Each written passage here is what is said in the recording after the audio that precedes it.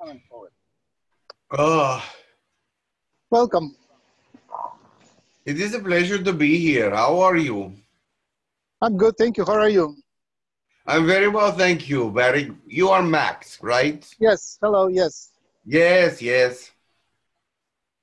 I just wanted to talk to you. I connected to you yesterday, so I was wanted to chat with you a little bit. Yes, What's new? Energy yesterday, yes. Uh-huh. Go ahead. Thank you. A few days ago, I sort of had the revelations, but right now I just kind of, I'm blanking on it. I can't come back to it anymore. But I remember how I was coming to it. There was the idea, I was speaking to my friend, and she predicted that there will be lots of war and violence just based on very materialistic analysis of the situation. She sees that dominant figures coming to power, and they will be grabbing for more control and more power. There will be like a conflict, very physical conflict, using armies, physical armies and people.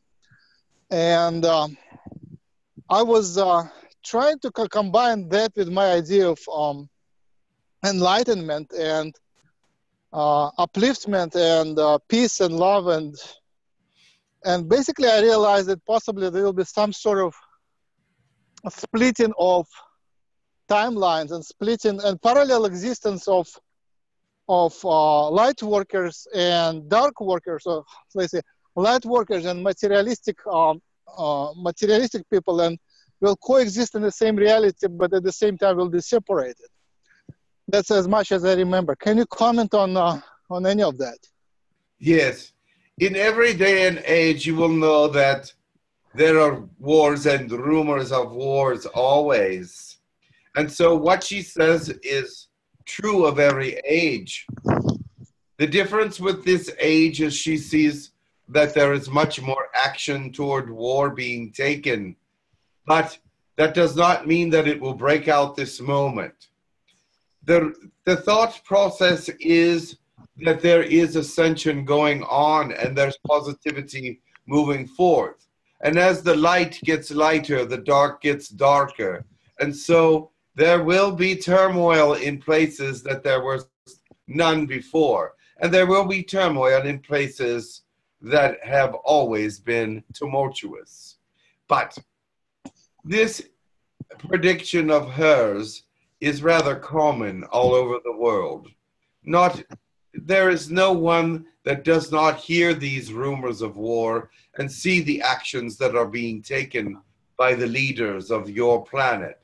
But keep that positive thought process going. Basically, elevate everybody's thought process around you by being the example of love, peace, and humility. Right. Basically, one of your arguments was, actually it was pretty esoteric argument, that the generation of children which were born in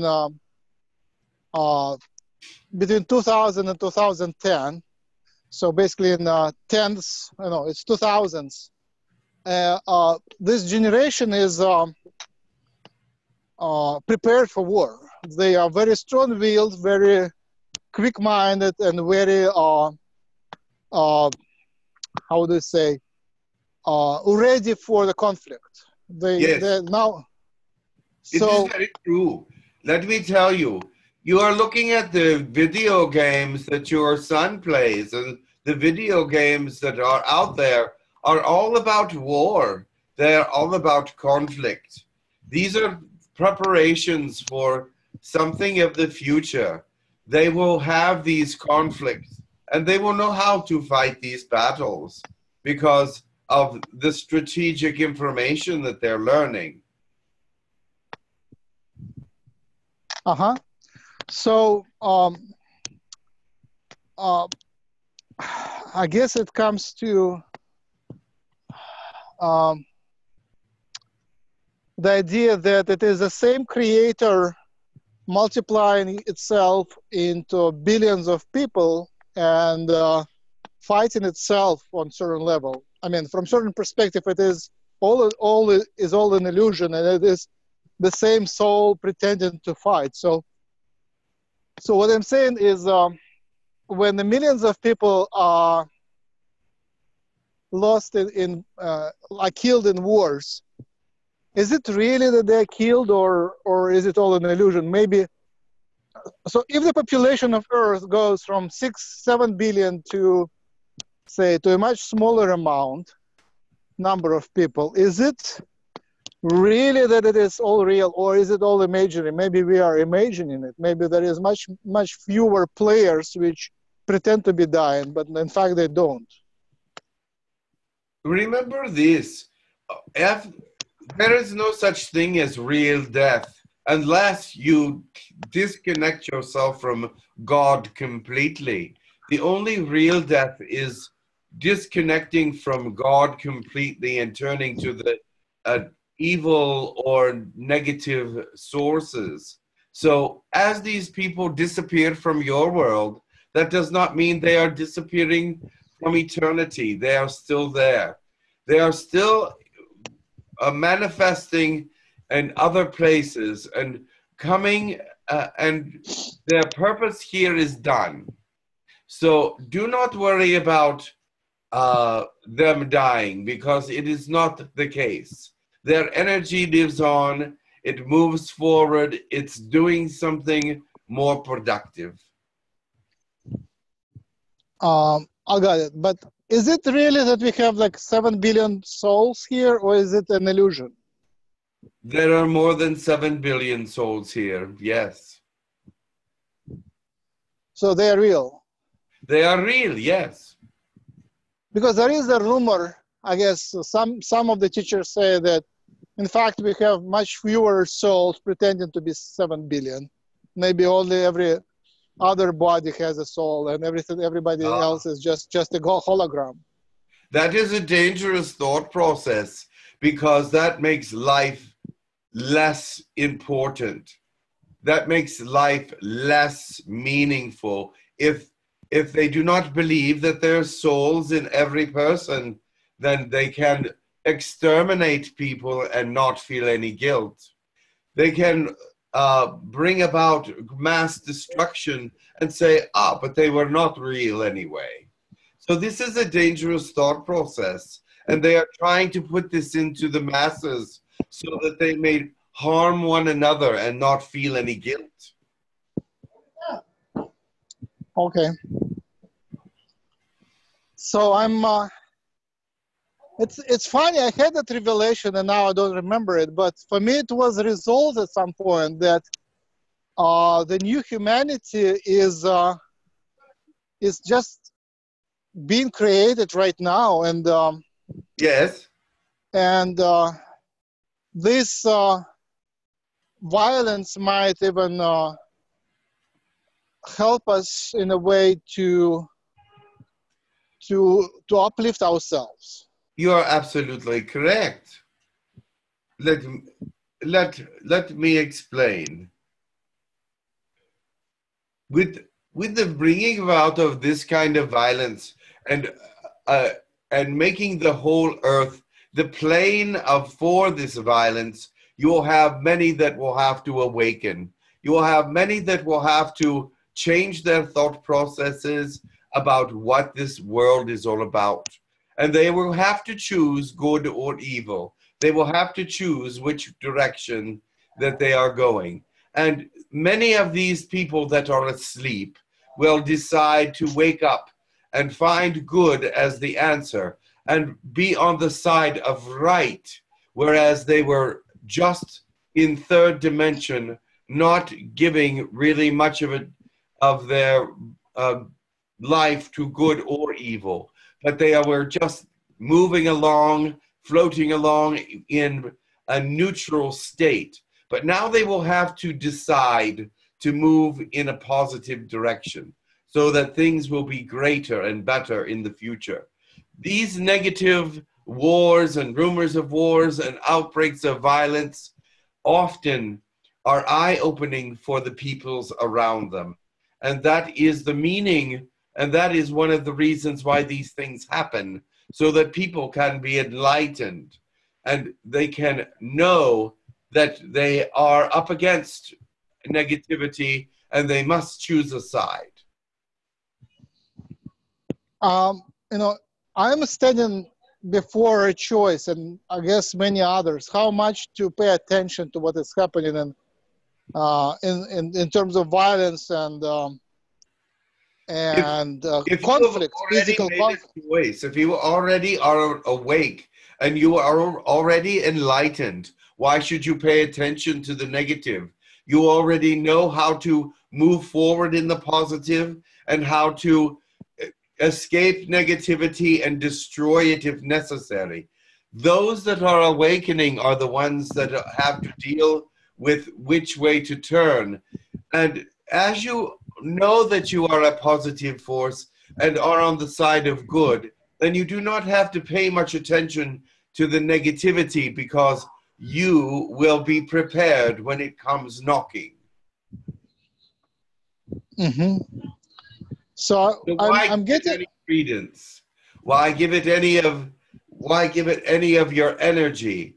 You must put your energies in the positive. You must put your energies in the places where they are needed. They are not needed at looking at the negative and trying to understand it, because you never will.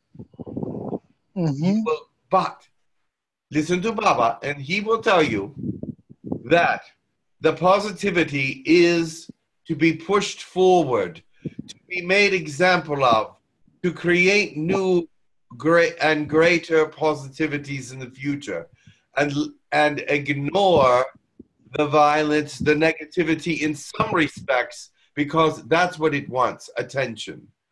You do not want to give attention to a bad child. You want to give attention to their good behavior. So therefore, pay attention to what good is happening. The negativity will always be there, and you will always have to fight it when it comes into your path. But until it does, you must concentrate on building your strength in more and more positive ways. Wonderful. I'm playing with the image of surfing recently, because I'm going to the ocean and I see surfers, and somehow it influences me in a way that I find that the whole life is surfing. Basically, there is a wave and you have to ride the wave, and you always often fail. You often get under the water upside down, but then you again get on the wave and surf again. And from biological point of view, it's also, there is a lot of energy going through the physical energy going through the physical body and meeting the spiritual etheric energy, which goes, or like prana energy, which goes through the same body, and meet it on a level of on many levels. But basically it meets, and it is a way of surfing both etheric wave and the physical wave. It's like a flame, or flame is also a surfing process, because there is a like flame of the candle, there is a chemicals going, and they burn, and the flame actually surfs the flow of the chemicals. Yes. So I'm thinking about surfing the muddy waters of the violent times, and kind of being still alive and doing things, and not paying attention to what is around, just being on the top of the wave. It is true. It takes a certain talent to live life successfully. There will always be those challenges. But just like with the surfers, a challenge or a fall will make you better for the next time. You'll learn something from it and rise up and be better at the next ride.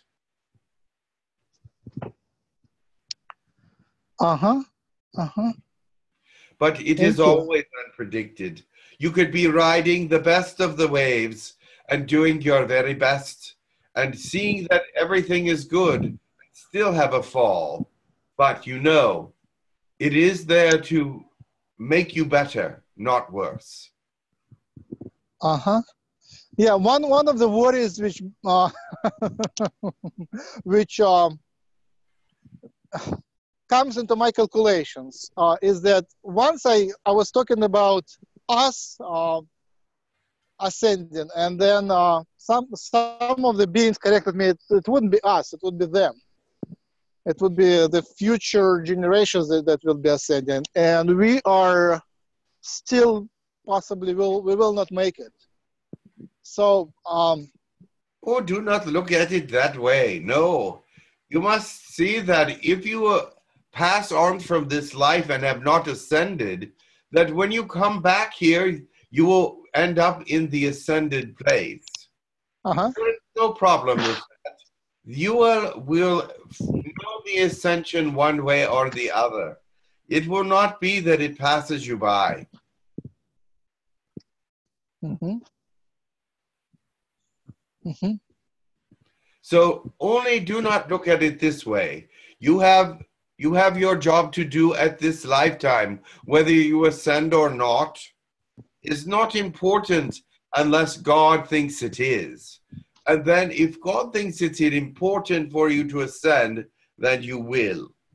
But there is much work in ascending from this realm to that. And this population is not ready for it yet. Uh-huh.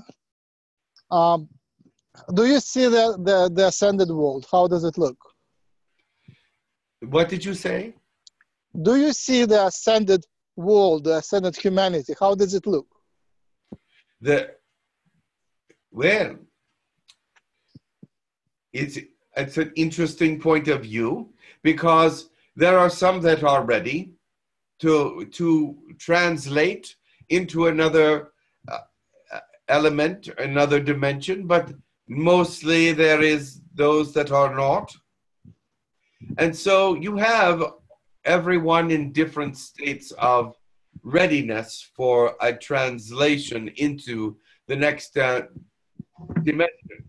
However, my thought is this: many do not even realize that there is something of this nature even coming. And they are unaware that their life will be changed by it in the future. So they have to look at their lives differently to make this translation. Now, in this lifetime, I do not think there will be many that will have the right thought process and the right work ethic and meditation paralysis or prowess to move forward that way. But I see that all of your mind is starting to observe a way to possibly do this. They're starting to come into awareness that it can happen. Now, you must not give up your life waiting for it, because that is a waste. Always keep working toward it. Those that are finished with their journeys may stop and wait for it. But those that have missions and are ready to complete them have got to move forward and complete the work that needs done for the ascension, and not worry about turning into light. Only those that are finished with their work and finished with their missions should be thinking about these things. But I just wonder, are you free to go in the future and see the future humanity? Are you capable of just going from your place where you are to the place where the humanity is already ascended and just see? Yes, of course. How does it look? What do you see? It is a beautiful place. It is not perfect, but it is beautiful, and it has its greater understandings, its greater illuminations. Now, saying that, it also has its dark sides as well. Because of the yin and the yang of the universe, you must understand that there is always going to be those forces pulling one from another and showing one another what true light is for and what true darkness is to be left behind because of. Mm-hmm. How much is carried over from here to there? Like, do they still have Hindus there? Do they have races? Do they have scientists and things of that sort? Of course they do. Uh-huh. It just will be a different outlook. And science is a wee bit different there. So it's it is a change in thought process. And remember, when you're in a different dimension, science changes. Uh-huh. And so you might be a scientist in this dimension here and then go there and think that science is not for you any longer, but something else might take a precedent. And this is also what God loves about this, is he made you a creative being. He put all kinds of things within you in different amounts and perspectives. And in one life you may be great, and in another you might be learning.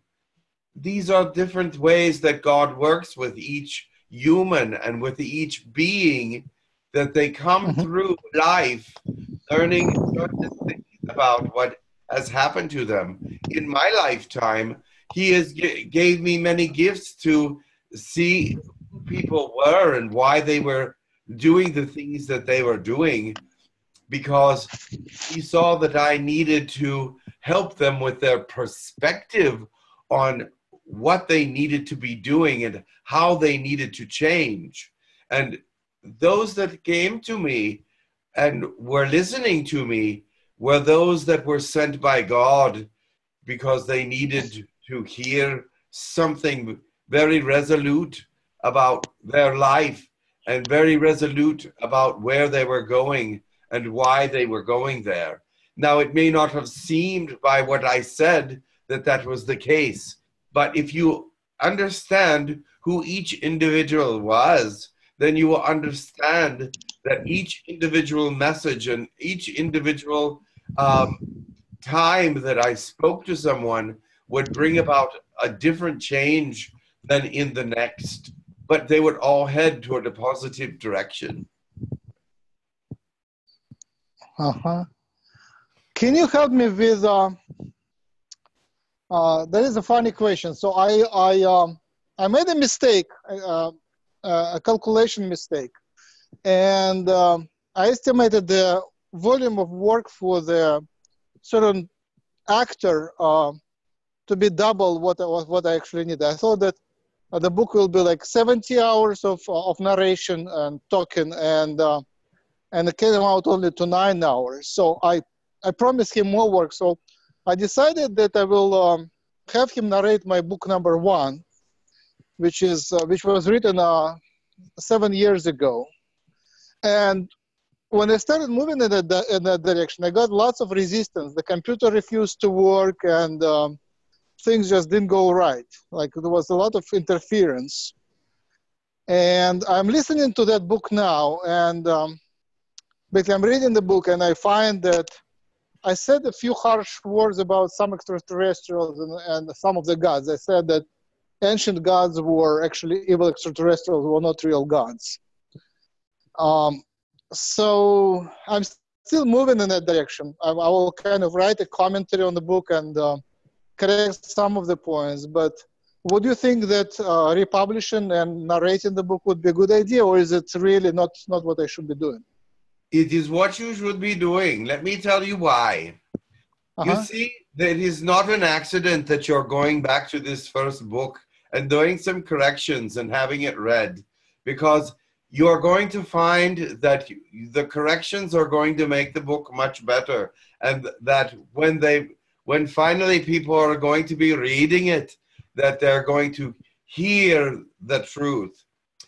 The reason why there was so much things put in your way is that they did not want you to go back and do this because they wanted it to stay negative. They wanted it to stay a little bit in the darkness so that people would pick up on that negativity. But now that you are going back and visualizing it in a small way, you are correcting the negative errors that are there. And that is why negativity came across your path, so that you would not go back, so that you would not correct, so that you would not make right. So this is why there was some difficulty. But now you are seeing that a part of you is seeing this is the right thing to do. This is something that actually is a very good thing. But the other part of you is warring with those negativities that came into your pathway and saying, oh, no, you don't have to do that. But go back, make right, bring it into the positive realm, change the harsh words if you have to. But if it's true, if things are true, keep them true. Just say it in a way that is not so harsh.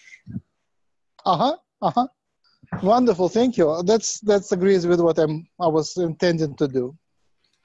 Yes, I think it's a wonderful thing that you go back, because I think when you reread it one more time, it will also get better editing. I think that when you read it one more time, it will also be smoother when it is read, because you will not have him read a very unstable book, but you will have him read into a beauty and a smoothness that you want everyone to hear it properly. Yes, right. And so this is a great opportunity for you to make the first book even better.